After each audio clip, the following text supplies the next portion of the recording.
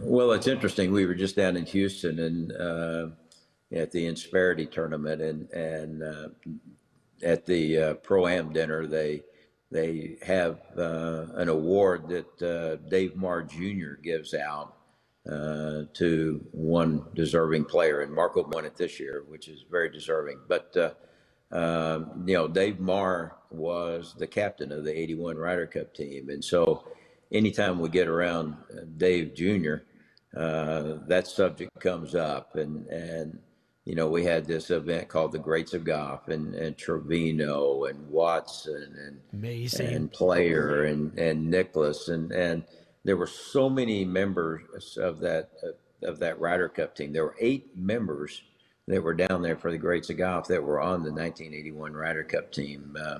And it was great to get around those guys because historically, that was acknowledged to be one of the best, if not the best, American Ryder Cup team there's ever been. It's I guess it's kind of like the dream team in basketball. That first Olympics, when you had the dream team go in there. When you look back, the 1981 Ryder Cup team is golf's version of that.